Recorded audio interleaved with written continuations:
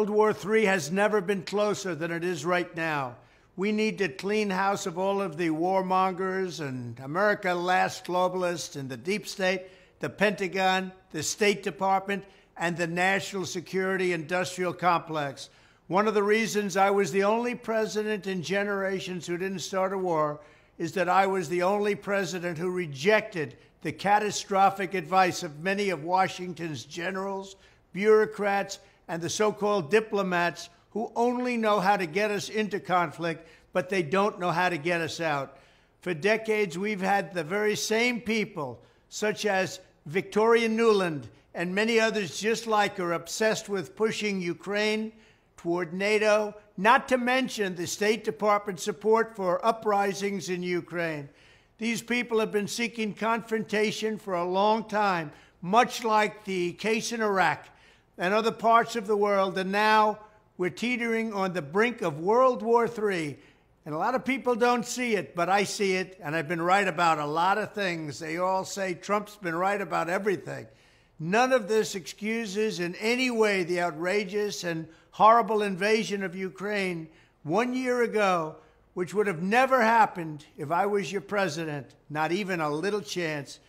But it does mean that here in America, we need to get rid of the corrupt globalist establishment that has botched every major foreign policy decision for decades, and that includes President Biden, whose own people said he's never made a good decision when it comes to looking at other countries and looking at wars. We have to replace them with people who support American interests. Over our 4 years in the White House, we made incredible progress in putting the America Last contingent aside and bringing the world to peace.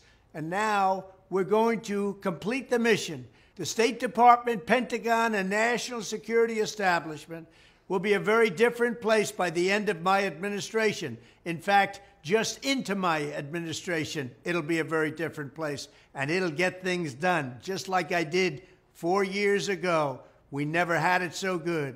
We'll also stop the lobbyists and the big defense contractors from going in and pushing our senior military and national security officials toward conflict, only to reward them when they retire with lucrative jobs, getting paid millions and millions of dollars. Take a look at the globalist warmonger donors backing our opponents. That's because they're candidates of war. I am the president who delivers peace, and it's peace through strength. There was a reason we had no conflict. There was a reason we didn't get into wars, because other countries respected us. I entirely built, all right from the beginning, rebuilt our military. It's a big reason for that. They didn't want to mess around with the United States, and now they're laughing at us.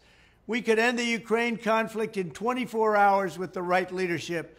At the end of my next 4 years, the warmongers and frauds and failures of the senior ranks of our government will all be gone, and we will have a new group of competent national security officials who believe in defending America's vital interests above all else.